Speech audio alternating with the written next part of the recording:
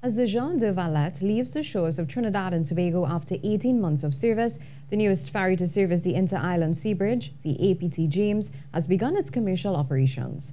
On Monday, with 348 passengers and 134 vehicles on board, the vessel made its way from Trinidad to Tobago on its first official commercial trip.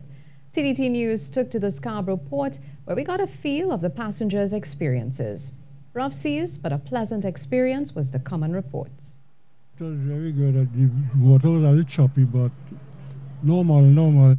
The sailing was very good. The sea was a bit rough, but it was quite good. The water was a little rough, and I was feeling very cold. But otherwise, it was all right. The roughness doesn't bother me in any boat, right? It didn't bother me, but I noticed that many people, I heard a lot of coughing and that kind of thing. And I noticed that the staff, members of the staff, were busy passing out these bags. The highlight is the smooth sailing.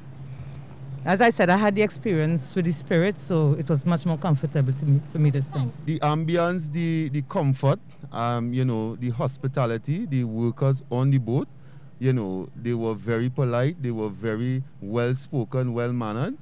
And it's the first time I'm, traveling on this boat to Tobago, and it's a very great experience. I will say the taxpayers' dollars was well spent.